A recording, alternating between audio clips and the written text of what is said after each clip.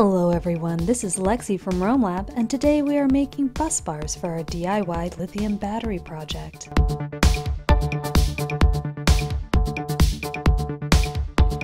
Bus bars are short strips of conductive metal for high current electrical connections. While our renovation of a 1970 Avion truck camper generally deals with low current demands, to meet the high current requirements of our DIY lithium battery, we are diving into bus bars. These simple metal strips will connect the terminals of individual lithium cells to create two 24-volt batteries for our camper.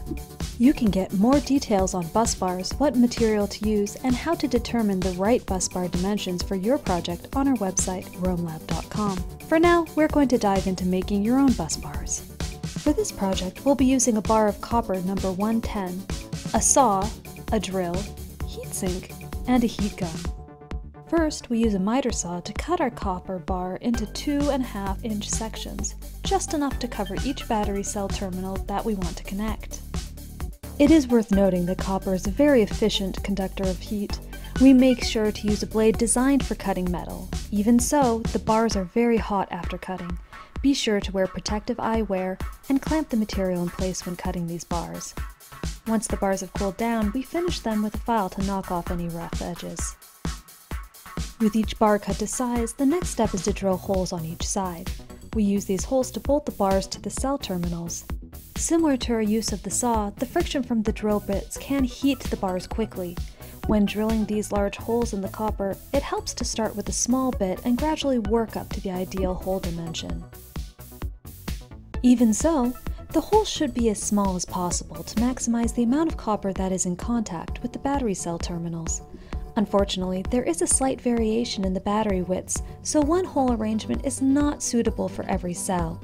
We handle this inconsistency by drilling two holes that are the diameter of the terminal bolt and then filing the edges to make the single elongated hole. Technically, bus bars do not need to be insulated, but all the exposed copper poses a danger. It's too easy for some conductive material to drop on the bars and short the battery cells if we don't protect them. Adding shrink wrap does not entirely remove the risk of shorts because they will still have some exposed copper to make the connection, but it helps. We cut the shrink wrap just long enough to cover the length between the two battery terminals. Then we use a heat gun to shrink the wrap as a tight insulating cover. This process gets hot, so we use a pair of pliers to hold the bar and let them cool off in a metal bowl.